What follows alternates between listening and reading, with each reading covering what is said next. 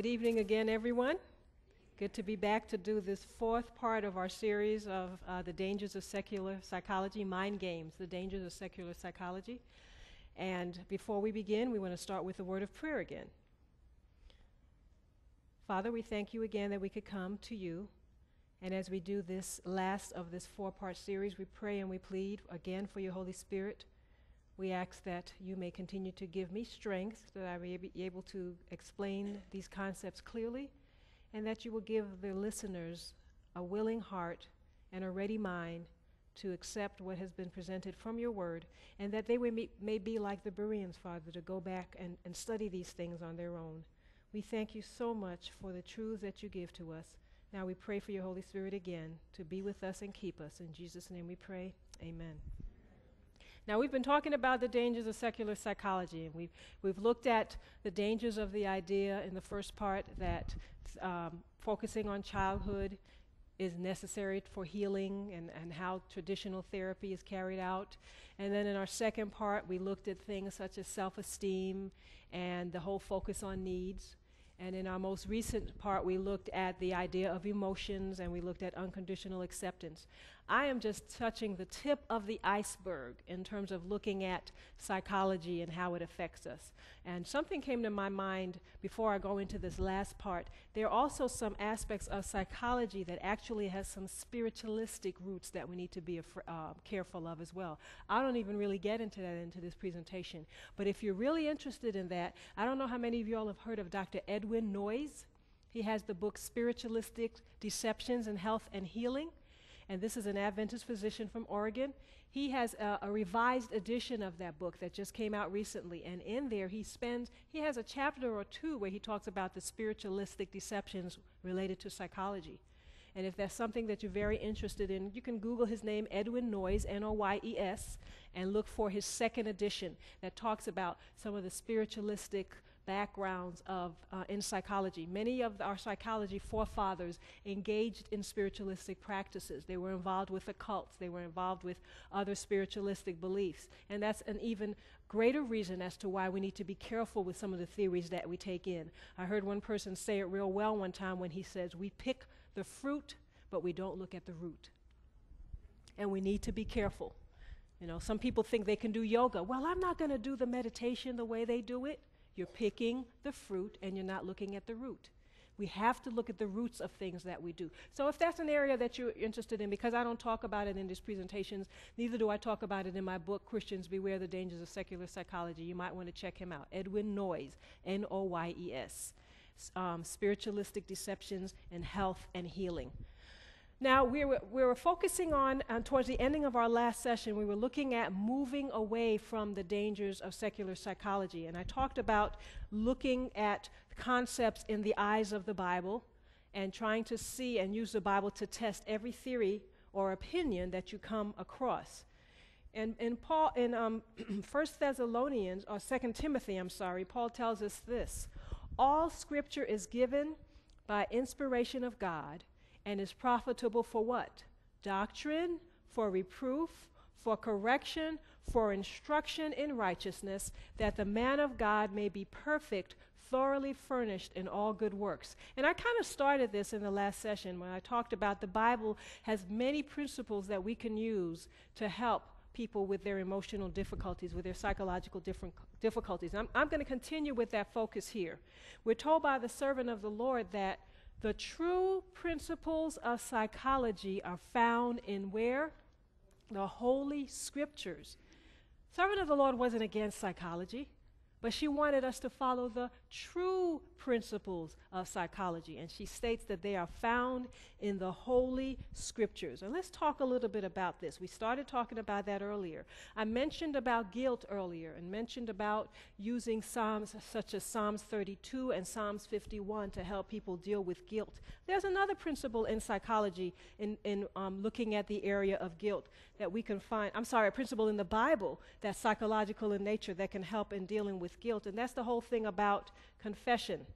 We're told, he that covereth his sins shall what? Not prosper, but whoso confesseth and forsaketh them shall have mercy. Confession is very important. I think I mentioned that before in my last presentation. And in 1 John 1:9 we read, if we confess our sins, he is faithful and just to forgive us our sins and cleanse us from all unrighteousness. I'm kind of repeating some of these things, but they said repetition is good for learning. Amen? So the idea of understanding the importance for confession if you're dealing with guilt is very, very important. Very important to keep in mind. And I mentioned the person that I mentioned that to, dealing with sexual offending, molesting children, and how I mentioned that to him. And he said that it felt like a burden was lifted off of his shoulders. And I don't know what happened to this gentleman, but I was glad that I was at least able to share this with him before I continued, before he went on to whatever. I don't remember what happened to him, if he was transferred to somebody else, but I no longer saw him after that, but the Holy Spirit gave me that opportunity. And I also talked about the addictive cycle and how guilt can keep us going if we don't recognize that are important for confession. And importance of using guilt in the right way. Now, another way I'm just going to use the Bible to practically talk about some things. Another thing I want to talk about is the whole area of managing stress. I used to do a lot of stress management workshops, and I would talk about time management and making sure you know how to say no and on and on and on. But there's also some principles in the Bible that we can use to help with stress. That whole part of the Sermon on the Mount from Matthew 6:25 on, where it talks about which of you by taking thought can do such and such and such and such. If you really understand the principles in there, it can really help with anxiety and with stress. For example, we can be assured that God will take care of us, and we don't need to worry or have to deal with or allow the stressful things in our lives to overwhelm us if we really study nature and see how God takes care of the various parts of his nature.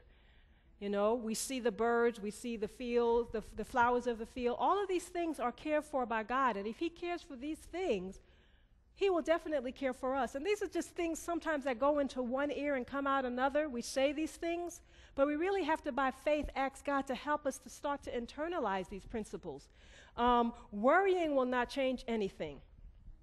Which of you, by taking thought, can add 1 cubit unto his stature? You ever heard this expression? Worrying is like a rocking chair, gets you nowhere. It really does. But in order to really be able to put worry in its proper perspective, we need to understand what God's word says about it. And also this thing I mentioned in an earlier presentation about seeking first the kingdom of God and his righteousness, and really believing that all these things will be added unto you. And really understanding and taking that in. And then the other part of that Sermon on the Mount says, take therefore no thought for the morrow shall take thought for the things of itself. Sufficient unto the day is the evil thereof. When my husband first died, the first thought that came to my mind was, he was half of my ministry. How am I going to be able to continue and support myself, being that I left my practice? And this verse came to my mind, where I said to myself, just deal with each day as it comes along. And that's been a lifesaver for me, brothers and sisters. I can personally give you a testimony of that. It's been a lifesaver. I still don't know which direction my ministry is going. I'm still evolving, because we had a whole different kind of ministry. But if I keep this ever before me, it helps tremendously. Doesn't mean I don't feel the pain of the loss. Doesn't mean that I don't hurt, that I still don't cry sometimes. But I remember a young man saying this really well. He says, we can move forward with God's promises in spite of how we feel. In spite of how we feel, we can move forward with God's promises. And many of us are overwhelmed with anxiety and stress because we stay in that feeling and we don't move past that. And so the Sermon on the Mount, as simple as it may seem, is a powerful set of principles that can help us in dealing with stress and anxiety if we really allow God to be able to help us with that. Now, I mentioned earlier Pastor Dan Gabbert, who's a trained mental health counselor, and he works at Black Hills. He's come up with something that really shows how the Bible can be used to help. It's called Biblical Response Therapy. He's actually written a manual on this. He's at Black Hills. And I've referred many people to him because they can go down there and do the whole lifestyle program and also have him as a counselor. But what he's done is that, I'll read it to you. The goal is to help people identify and understand how their perception and their response to life, how they're perceiving and responding to life in an unhealthy manner, and teaching them how to replace this with thoughts, feelings, and actions that are in harmony with God's word. And if you go through his book, he has a section that talks about freedom from guilt. He has a section that talks about anger. He has a section that talks about understanding how we need to replace our thoughts. You know, the things about thoughts, I have a whole presentation that talks about what you think you become. You will be amazed how much thoughts gets us into problems. It's not what happens to us, but it's what we think about what happens to us that gets us in trouble. And that's one part of psychology that I do agree with, that whole area of cognitive behavior therapy, although my disagreement with them is that they just focus on behaviors and we really need to focus on changing the heart for true lasting change to come. But from a secular perspective, cognitive behavior therapy has helped some people. And what it does, it's just basically helping people to recognize the thoughts that are hurtful and replace them with more helpful thoughts. All right? And so when we talk about understanding biblical response therapy, I wanted to bring that up to show you that there are people out there who's trying to come up with models that fit more of the Bible. That's why I bring his name up. And he's one of the few. Of course, we know all the work that Dr. Neil Nedley has done as well. All of these things can help us to be able to deal with emotional problems better. And the Bible is a basic foundation for much of this. Another principle that can help us as we seek to move away from the dangers of psychology, and this is something we hear all the time, but I'm going to put it out there and we're going to talk about it. Recognizing the importance of a converted, sanctified life. It's important, brothers and sisters. Remember I mentioned my family members who do marital seminars, but now they start out with making sure that people understand conversion. A couple needs to be converted in order to be able to get along better. And it's not only for couples. I do phone counseling sometimes, and I was talking to a young lady, and the mother was trying to talk to the young lady about a particular area that she wished that her daughter would change. And I said to the mother, the daughter's past, I don't want to give too much information because I like to keep things confidential, but she was an older teenager, let's put it that way. And I said to the mother, you can try to talk about this, you can try to preach this as much as you want, but when your daughter becomes converted, that's when she'll grasp the principles. It's plain and simple. But people want to come to me as a psychologist to change their children. And after a certain age, children and adolescents have made up their minds about what they're going to do. Preaching at them, nagging them will not change them. What your prayer needs to be now is, Lord, help my daughter to know you. Help my son to know you. The importance of a converted, sanctified life. Sanctification is not just some pie-in-the-sky concept. We talk about it a lot, but we don't make it practical, and we don't teach enough about it as well. I don't hear many sermons about helping people understand what sanctification means and how to apply that practically. In fact, I'm still learning myself as I read, trying to understand that not only to help me, but to help other people. And in our church, many of the problems we're experiencing in families, in marriages, in the church itself is because we're not converted. We might be conservative in our thinking. We might agree there should be a certain style of worship we should have. There's certain programs we shouldn't have. Oh, we're good with those kind of things. But when it comes to our heart really being changed and really having a connection with the Lord, we're lacking in that. And because of that, we run to these principles of secular psychology. In 1 Timothy 3, the Apostle Paul talks about this. This know also, that in the last days, perilous times shall come. And this is the part. Having a form of godliness, but denying the power thereof. And Paul tells us, from such turn away. Paul was speaking to us as Christians in the church. We have the form, but we don't have the power. And I'm emphasizing this, it's because I believe this lack of power is what leads us to run to secular people or to run to Christians who are using secular methods, because there's a hole there. There's something missing, and we don't have the power, we don't have the Holy Spirit, so we're looking for something to fill that hole. And all we're doing is drinking from broken cisterns because the water's going right out. It's going right out. We're not holding the water with these methods.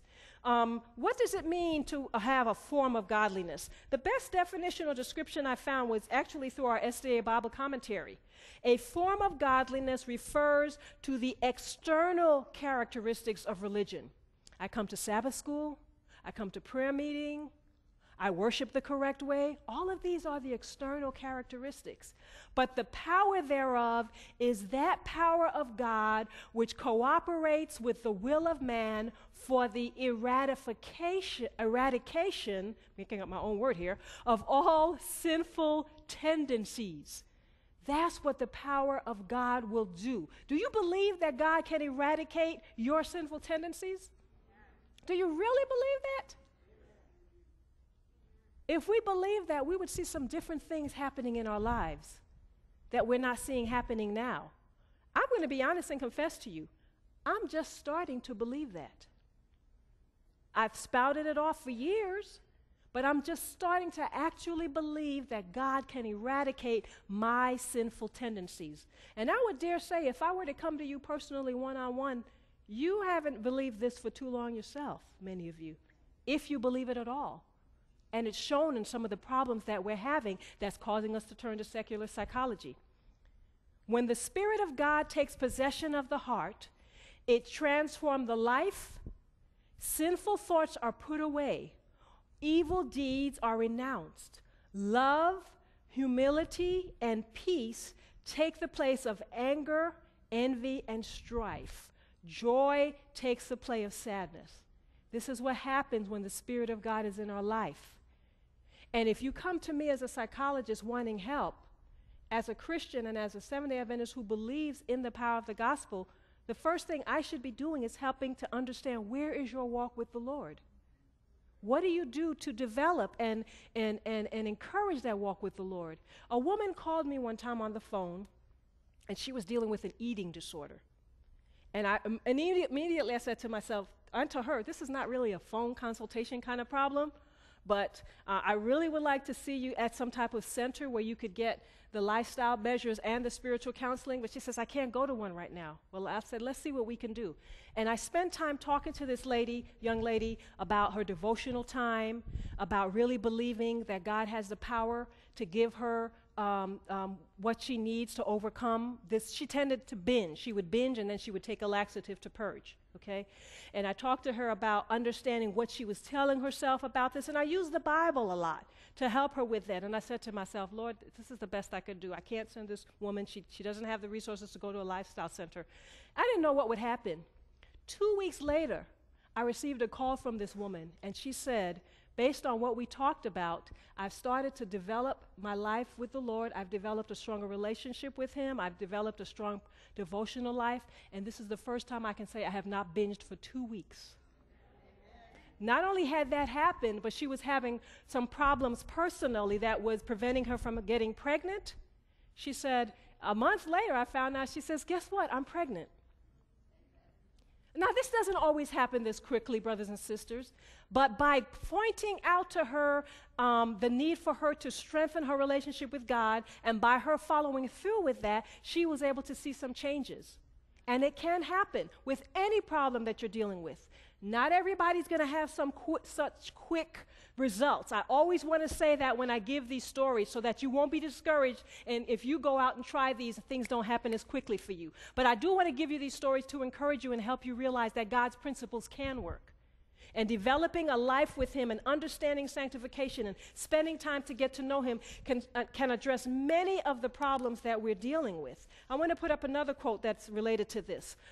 Because sometimes we think it happens instantly, and it doesn't. While the change in the direction of the life is instantaneous, when one is converted, you're instantly changed.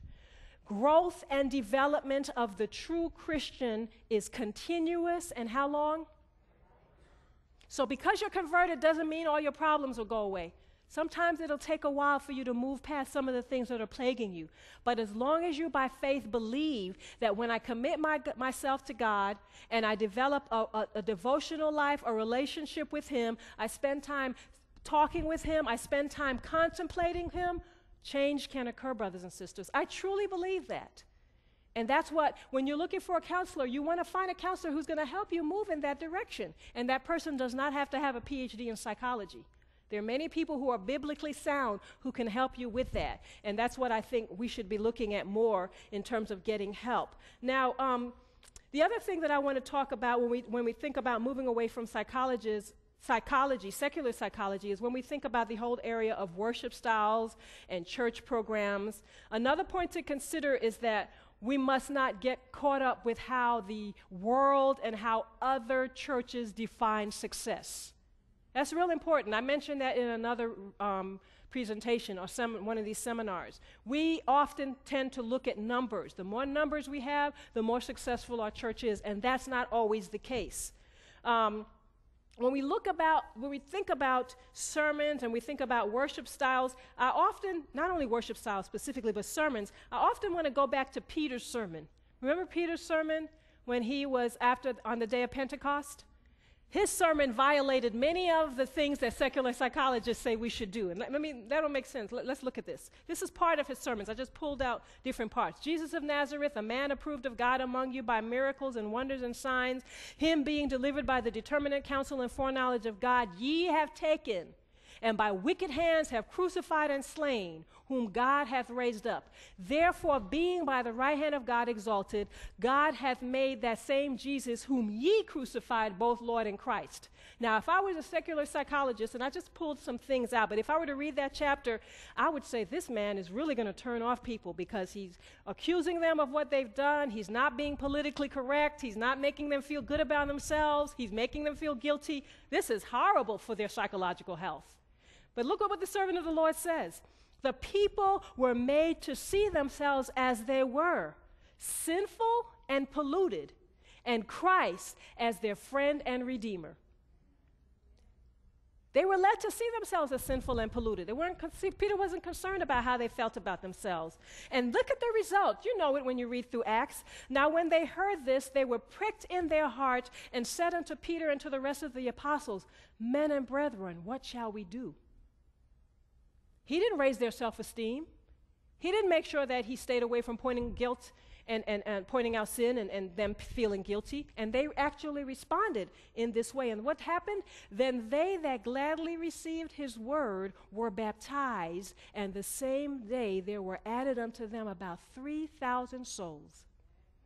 I just gave this as an example. We don't believe, many pastors don't believe that when we really point out people's condition, and that when we really point out that they need a Savior and what they've done, what was wrong, we don't believe that this will bring in people into the church. And thus we use all of the gimmicks that secular psychology has to offer. But we have to move away from that if we really want truth growth to occur. And in terms of numbers, this is how God looks at the church. The church is very precious in God's sight. He values it not for its external advantages, but for the sincere piety which distinguishes it from the world. He estimates it according to the growth of the members in the knowledge of Christ, according to their progress in spiritual experience. When God is in heaven looking down at our church, he's not looking at the numbers. He's looking to see those of us who are in the church, how are we progressing spiritually? And secular psychology can't do much to help us progress spiritually. This is another quote I want to put up. The world needs a practical demonstration of what the grace of God can do in restoring human beings. There is nothing that the world needs so much as a knowledge of the gospel's saving power revealed in Christ-like lives. That's what the world wants to see.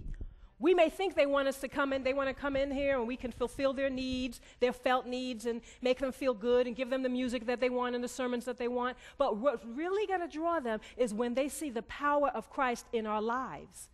And I think that's one of the reasons our churches are not doing as they should, because many of us don't have power. We have the forms, but we deny the power thereof. Now, I don't know if you remember this. This was in the Adventist Review about 5-6 years ago. A particular church that uses many of these secular psychological methods had to make a confession. And some of you all might have heard of this. Listen to what they said. We made a mistake. What we should have done when people crossed the line of faith and became Christians, we should have started telling people and teaching people that they have to take responsibility to become self-feeders. We should have taught people how to read their Bible between services, how to do the spiritual practices much more aggressively on their own. Did anybody see this in the review? Nobody did? This was a statement that actually came from Willow Creek. Have y'all heard of Willow Creek? And Willow Creek, if you look at some of their beliefs and some of the practices, very secular, psychologically based from some of the things that we're doing. But they came to the point to realize that their people were dying spiritually. And they said, we made a mistake. And they found out they should have been doing more to help people grow spiritually. Yet we're still following their practices. Willow Creek has had a big impact on many of our Christian churches. Not as much now. It's more the purpose-driven movement now. But at least they recognized that there were some things they were doing with all of their methods that wasn't really helping people grow spiritually, even though the numbers were coming in. So this is a good example of and some of you may not have heard of Willow Creek.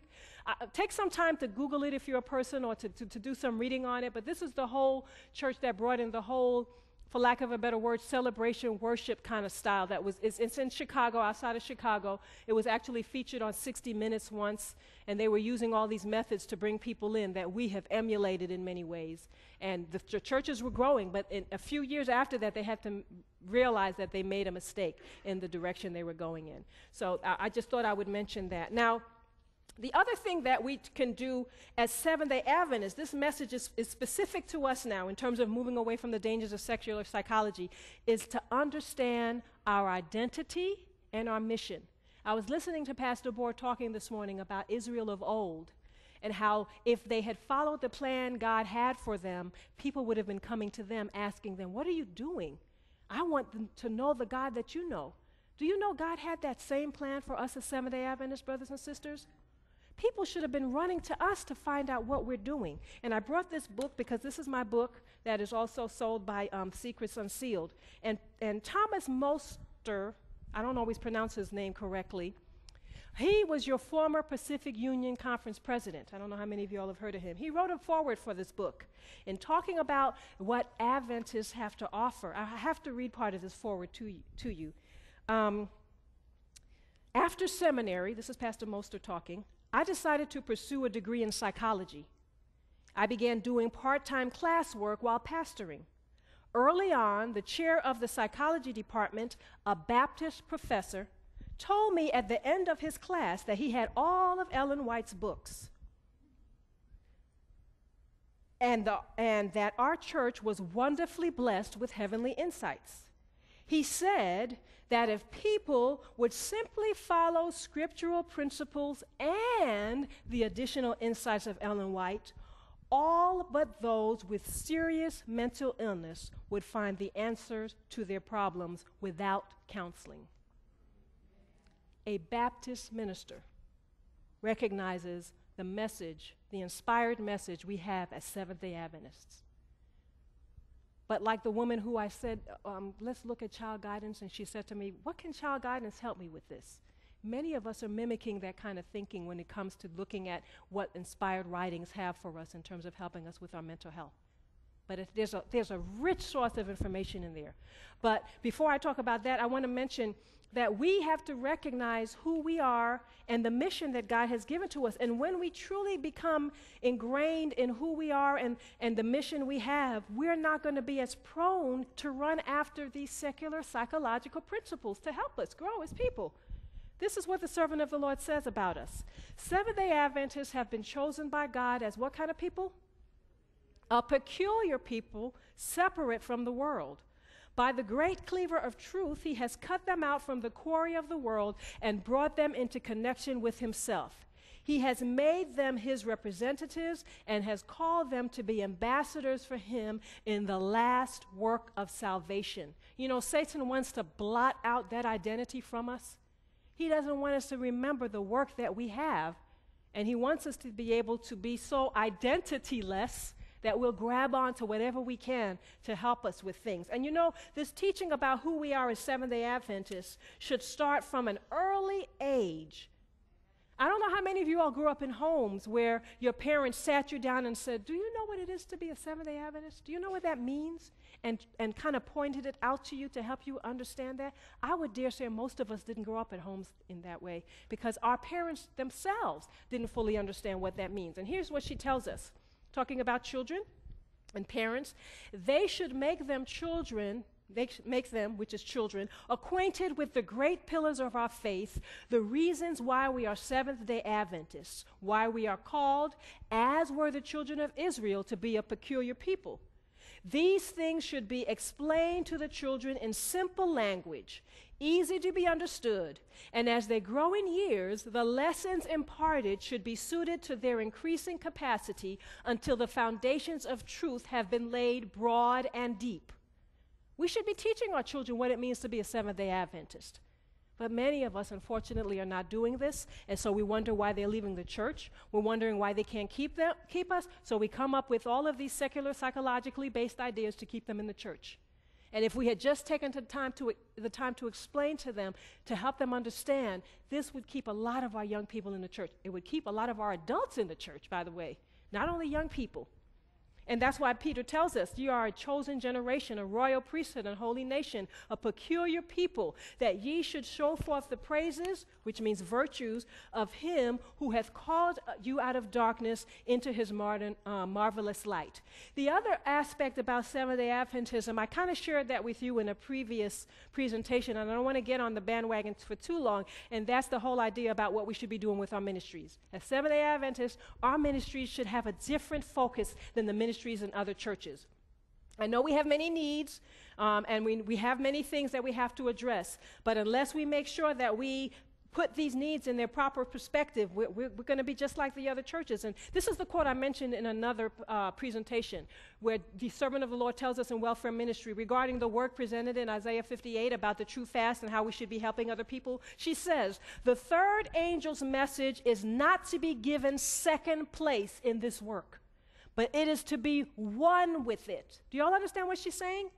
As you feed the hungry, as you clothe the naked, this third angel's message is not to be given second place.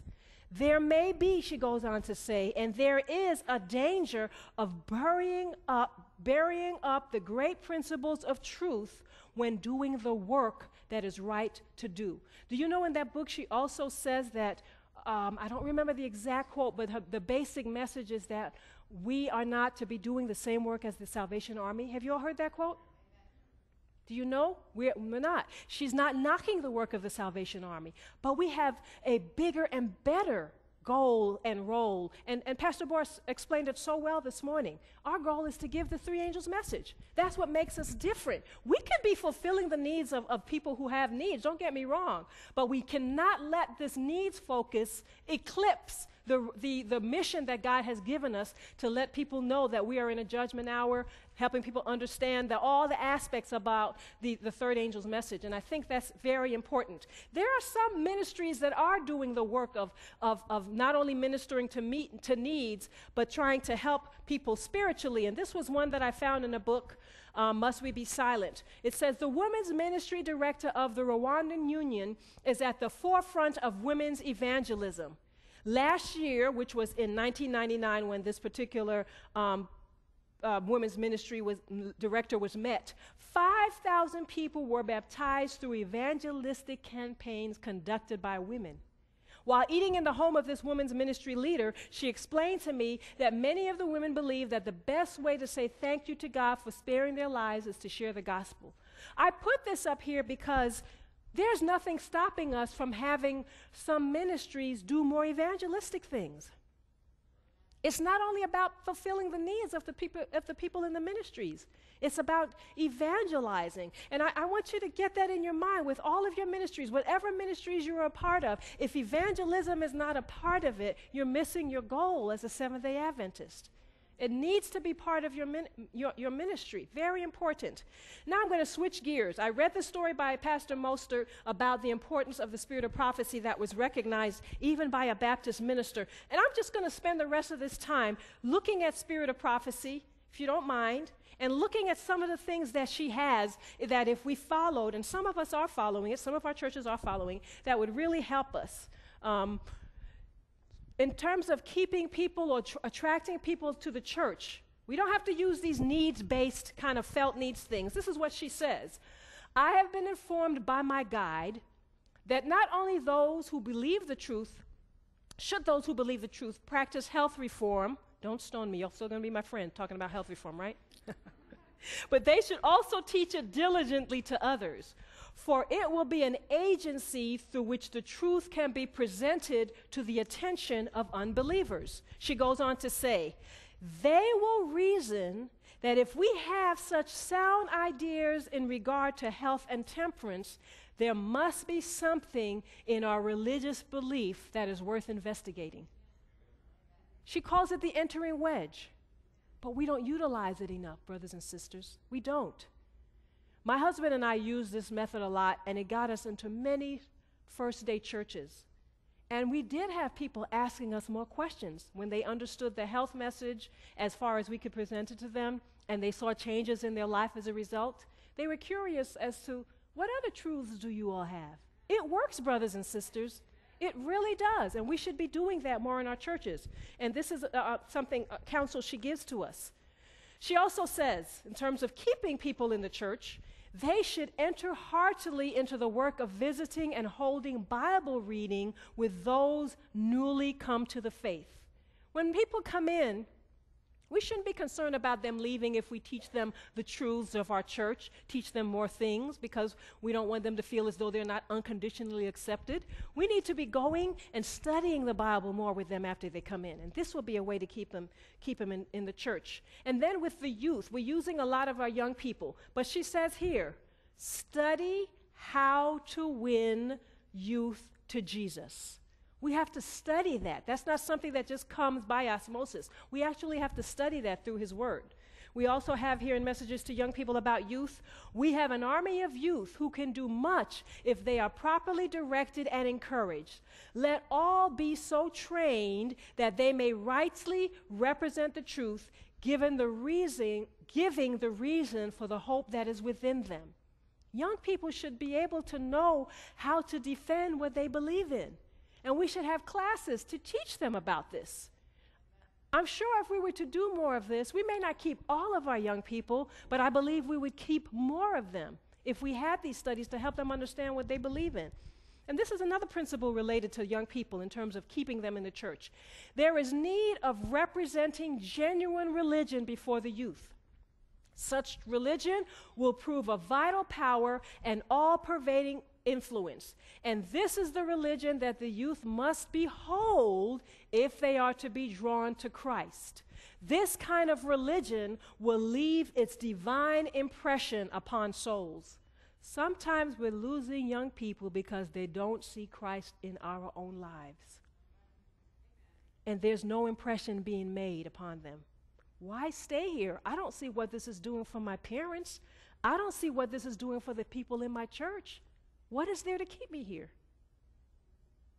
And we wonder why we're losing our young people, and we try to, again, use these gimmicks to try to keep them in the church, and it might keep them in, but they don't have the type of walk with the Lord that they should have. So I just thought she has a host of other information about keeping young people in the church and attracting members to the church and keeping members in the church. I'm just giving you the tip of the iceberg just to show you what the Spirit of Prophecy has to offer. And then there's the whole aspect of lifestyle, understanding lifestyle and mental health. Dr. Neil Nedley has done a lot to bring this to the forefront. I wanted to show some of the things that the servant of the Lord said about this over 150 or so years ago. She says, and if our brains are not clear, we may know that we have been transgressing some of nature's laws. This was interesting. She says, when my brain is confused, I know that I have been making some mistake in my diet. She knew that if her brain was not clear and she wasn't thinking clearly, there's something in her diet that she put in that was not good. That same principle can apply to us. And we've used this through the work of Dr. Nedley, and I do it myself in my work after reading much of his work. I try to help people to understand the importance of getting the brain healthy. If you're dealing with depression, if you're dealing with anxiety, you can come in and talk to me until the cows come home, as they say. But if I'm not getting your brain healthy, it's going in one ear and coming out another. And these wonderful laws of health we have are not only for us for our high blood pressure to go down and cholesterol to go down, but it's also for us to have better functioning brains. And guess what? The world is starting to realize this. Look at this. Dr. Roger Walsh, he's a psychologist. He reviewed several studies, research on the effects of what he calls therapeutic lifestyle changes, what's also known as TLCs. And what's included in those therapeutic lifestyle changes? This should sound familiar.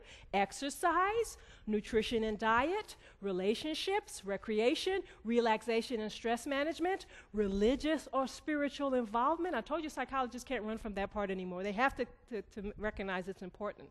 Spending time in nature and service to others. And listen to what he says. His review reveals that lifestyle changes can be as effective as drugs or counseling for many mental health concerns. Isn't that amazing?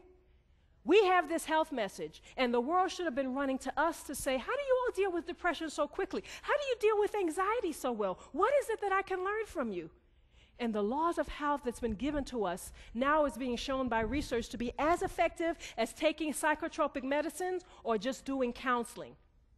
And this is a clear example of this, a study I ran across. In a study of 175 adults with bipolar disorder, Ellen Frank, PhD, found that those who improved regularity in their daily routines, such as regular sleep patterns, they averted or they were able to stay away or prevent new manic or depressive episodes longer than those who focused on regulating their mood symptoms and medications. Do y'all know what this is saying? For a person diagnosed with bipolar disorder, and by the way, we could do a whole presentation on these diagnoses. You know, DSM, the Diagnostic Statistical Manual, is going to be growing even more because they're always adding diagnoses, you know, and that's a whole nother topic. But we deal with what we have right now, okay? Bipolar disorder.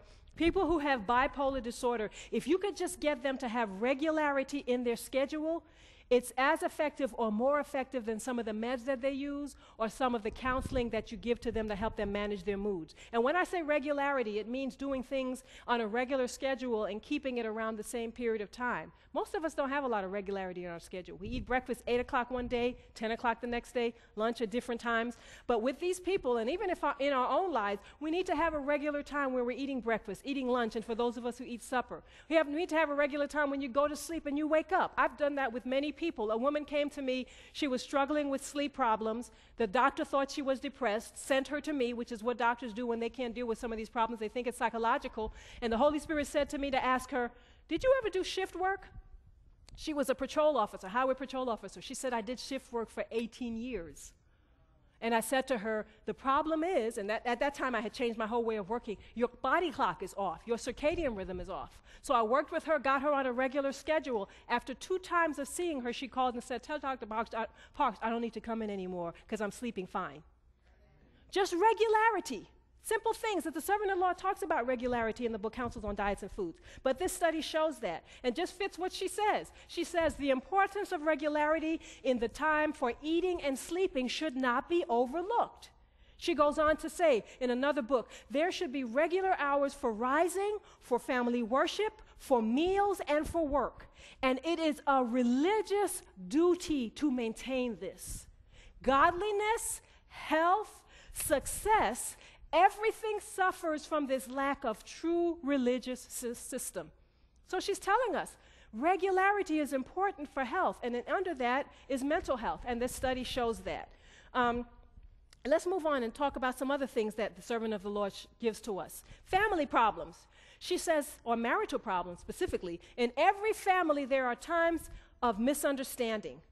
There are times of misunderstandings. There are thoughts and feelings expressed that Satan takes advantage of.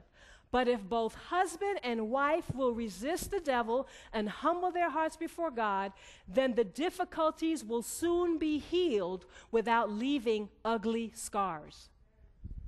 Powerful admonition for us. And of course, we need to have a converted, sanctified heart to be able to do this. This is a problem we women run into that I have to put up here for us.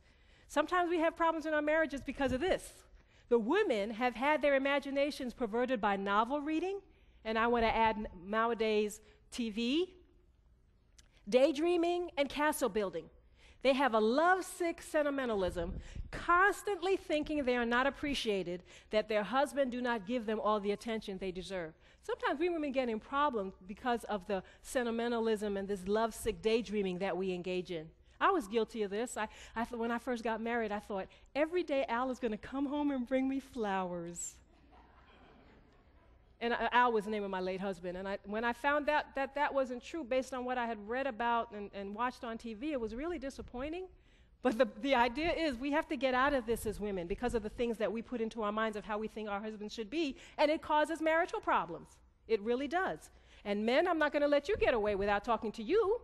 Husbands should be careful, attentive, constant, faithful, and what? I don't hear any men. And what men? Compassionate. If he has the mind of Christ, he will be full of tender love. I see that in families. I see that men don't recognize that that tender love would lead to their wives doing many of the things they wish they would do or prevent them from doing many of the things that they don't want them to do. So I'm just looking at the counsel that she has for us. There's a lot more she has in Adventist Home and other books that can help with marital issues. And then when we talk about family issues, she goes on to say, parents should, in their words and deportments toward each other, give to the children a precious living example of what they desire them to be. If we want our children to be a certain way, we have to give them an example of what we want them to be. Plain and simple, sounds simple, but many of us don't do so, and we wonder why we have problems. And this is interesting. When your children do wrong and are filled with rebellion, and you are tempted to speak and act harshly, wait before you correct them. Give them an opportunity to think and allow your temper to cool. When people tell me that the spirit of prophecy doesn't have practical things, I want to say, what spirit of prophecy books have you read? She has so many practical things in there. I remember working with a young woman. I used to do evaluation. We call it Department of Family and Children Services in Georgia. I don't know what they call it here. You know, the department that deals with children, child protective custody and all of that. But back there, I used to do evaluations sometimes to see if parents are fit, especially if the child was found physically abused or something, and we had to evaluate them to see if the parents fit to take the child back into the home. And there was a woman that I was evaluating, and I wasn't doing counseling with her, I was just evaluating. And she had spanked her children in a way that shouldn't be spanked. I'm not against spanking, but there's a way that we should spank. Anyway, I talked with her. Holy Spirit impressed me to Xerox some pages from Child Guidance and give to her. I gave it to the woman. She came back because we had to finish up the testing, and she said, you know, I did 9 weeks of parental training to try to get my children back. This book, whoever this person who wrote this is a powerful writer. She said, I learned more from these pages that you gave to me than the 9 weeks of parental training I did. Just by reading some of those books in Child Guidance. Powerful things. Another thing she says for parents, if you have failed in your duty to your family, confess your sins before God. Gather your children about you and acknowledge your neglect. Sometimes we're wondering, how did my child turn out this way? Why aren't they more interested in religious things? Why are they doing this? Why aren't they doing that? If you truly go before the Lord may reveal some things that you need to go to your child and apologize about. I remember hearing a pastor preaching about that the son had gotten older, left the church, and when he went to the church, to the child and apologized about some of the things he had done as a pastor, raising the child, this son eventually came back into the truth. Amen. Some of us need to do some confessing and some apologizing, whether that be to our children or to our spouses or whoever the case may be. So these are just some things. And the last area I wanted to focus on, I think this is the last area, is the whole area of happiness. She has a lot of quotes on happiness. She says here, so closely is health related to happiness that we cannot have the one without the other. We cannot have the latter without the former. If we're not healthy, it's hard to have happiness. Another quote on happiness in Steps to Christ. Happiness that is sought from selfish motives outside of the path of duty is ill-balanced, fitful, and transitory. You know, it's interesting. I just read a quote by a psychologist who was looking at some studies and doing some things, and the person says, when we reach, let's see if I can find it here, when we try to wish for happiness, this leads to unhappiness. If we're wishing for happiness, it leads to unhappiness. And what she was talking about is when we focus on things that are self-centered, when we focus on getting that car that someone else has, or getting the house that someone else has that we want, or the clothes or something, all these material possessions, this actually leads to unhappiness.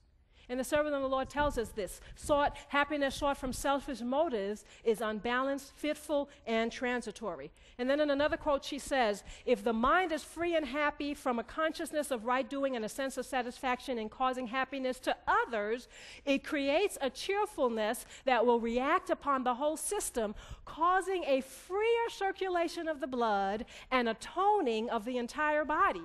The blessing of God is a healing power. Some of us are wondering why we're suffering from not only mental problems, but even physical problems. It's because we're not doing as much as we can to help others.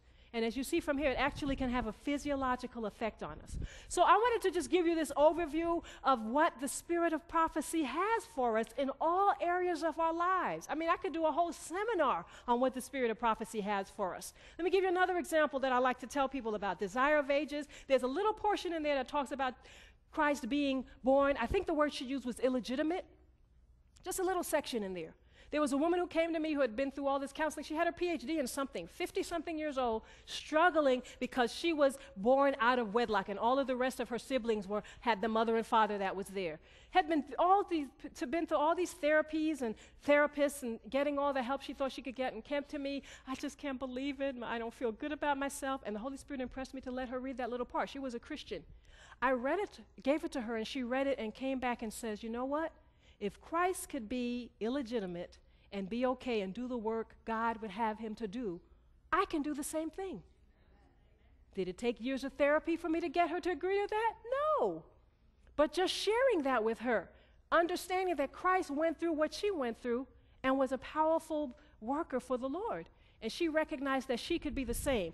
The spirit of prophecy is just wonderful with information in terms of helping people. And I just wanted to share that with you. And as we wrap up, I want you to realize that there is, as we draw to a close, in terms of the end of time, we have to recognize that God has allowed some of these principles of secular psychology to come into the church as he's allowed other false philosophies to come in. He's allowed it for a reason, brothers and sisters, and this verse is one of the main reasons for which he has allowed it. This verse says in 1 Corinthians 11:19, for there must be also heresies among you, that they which are approved may be made manifest among you. God allows heresies such as these false secular psychological beliefs and other things that are coming into our church to prove who is the true and who is the false.